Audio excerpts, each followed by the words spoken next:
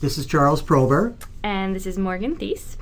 And now we're going to talk about the interaction between tuberculosis and HIV, human immunodeficiency virus.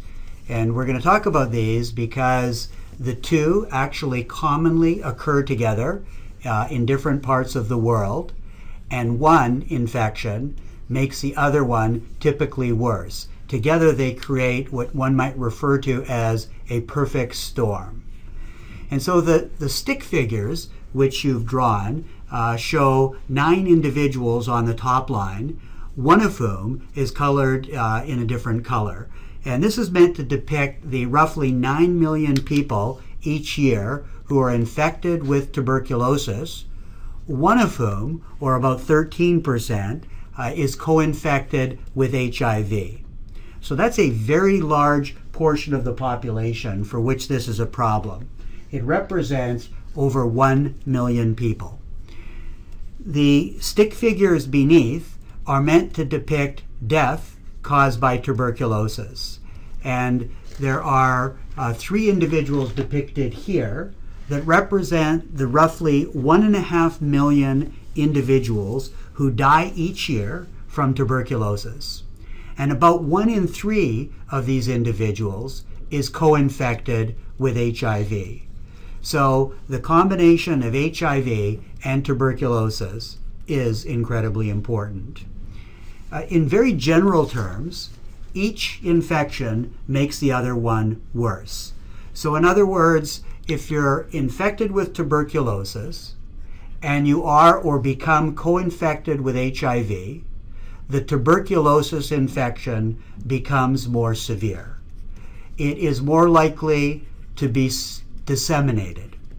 It is more likely to be associated with severe necrosis of the lungs, or miliary TB, or TB meningitis. So HIV makes tuberculosis worse. So almost in every way.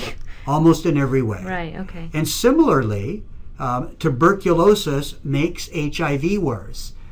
Through mechanisms that are not clear to me at least, being infected with TB makes the HIV virus proliferate more and makes the progression of the HIV infection more severe. So they are mutually bad for each other. So this is why we call it the perfect storm. Precisely.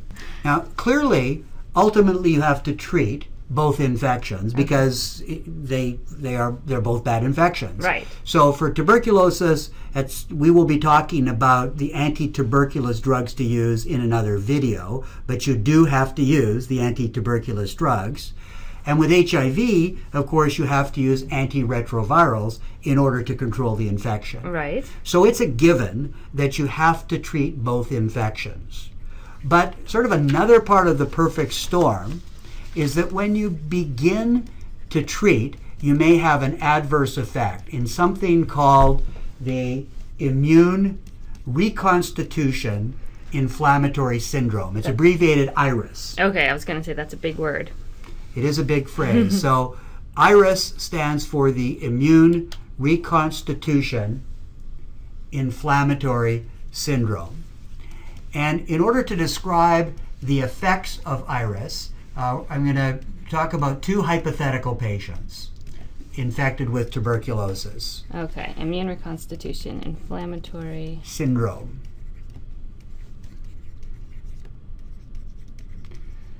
So let's imagine one patient infected with tuberculosis, and it's a latent infection. It's a quiet infection. It's a subclinical infection. In those patients, when you get infected, if you're infected with HIV, and you recognize the HIV infection, and you begin to treat the HIV infection with antiretrovirals, the TB infection may become clinically manifest. It is uncovered. And that actually is referred to as unmasking IRIS. In other words, the treatment of the HIV with antiretrovirals, presumably because you reconstitute the immune system, makes the TB infection become evident. So that's called unmasking IRIS. Okay. So before you had this latent TB infection. You might not have even known you were sick as a patient. You get HIV. You still don't know you have the TB. And then you start treating the HIV, and that's when all of a sudden you realize you have TB. You get this clinical tuberculosis disease. Exactly. Okay. So it's unmasked. You recognize it at that point. You then treat the TB infection, and of course you're, in the meantime, still treating the HIV infection. So that's one hypothetical patient. Another is a patient known to be infected with tuberculosis. They have clinical disease. Perhaps they have the most common clinical disease, which is pulmonary disease. Then you determine that they also are infected with HIV. So you begin, again, treating the HIV infection with antiretrovirals. And paradoxically, as you treat the HIV infection, the TB infection gets worse. And again, it's thought that that results from when you treat the HIV infection, the immune system becomes more robust because you're controlling the HIV infection, which was previously tamping down the immune system. So the immune system becomes more robust, and as a result of that robust immune system, temporarily the TB infection gets worse. That's called paradoxical iris. Paradoxical iris. Okay, so that makes me think, well, maybe we just shouldn't treat the HIV. And of course, that would be not good thinking, not because you said it, but because you must treat the HIV infection, because otherwise it will progress and the patient will die of HIV.